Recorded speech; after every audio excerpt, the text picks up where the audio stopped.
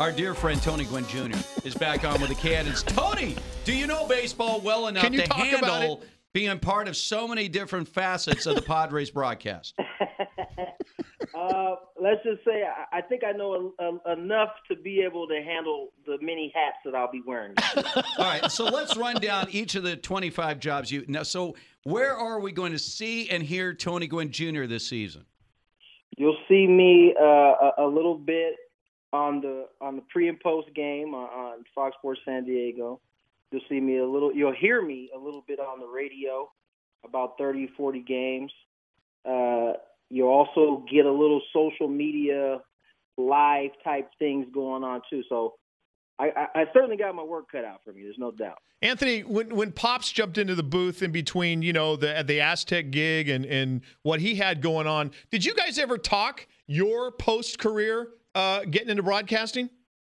We did. I think maybe I'd probably say about 2012.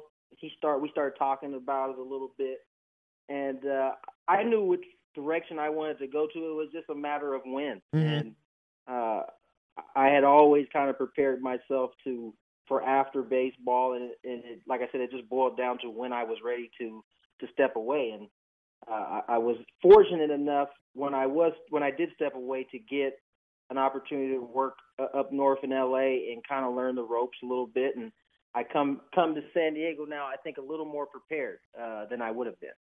Tony, I recently had dinner. Here's my big name drop again. Here we go. Peter Seidler and I had dinner. Yeah, he reached out to me, Tony, and we talked a lot about, what's going to happen here in 2017. Look, no one's pretending that the Padres are anything what they are. They hit the reset button. They got a lot of young guys. They didn't spend a lot of money in the offseason. This is probably the most anonymous 40-man roster in all of Major League Baseball. But, the pitch on the Padres, Tony, is that, all right, we understand where we are, but we want to bring you through the process.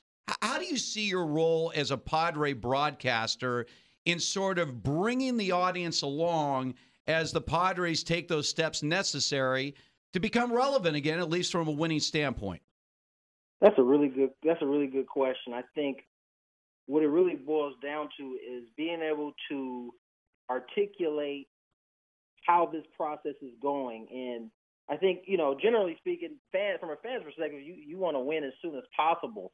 But if you have somebody who can explain the process in which the Padres are going through, it makes the waiting for the winning part a little bit easier.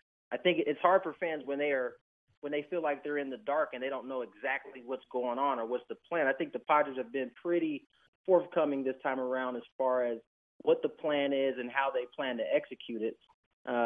It's going to take some time. It's going to take a little bit of luck, but like you said, John, there's some young guys who can play on this roster, and if they can kind of harness those guys and get them to grow, maybe even at an accelerated rate, you could see some better baseball in the near future for the Padres. Tony Gwynn Jr. with us here on Fox Sports on Extra 1360, Fox Sports San Diego. He's on Fox Sports San Diego. Fox Sports San Diego. We're being seen right now on Fox Sports San Diego. It all comes full circle. Yes, circle of life.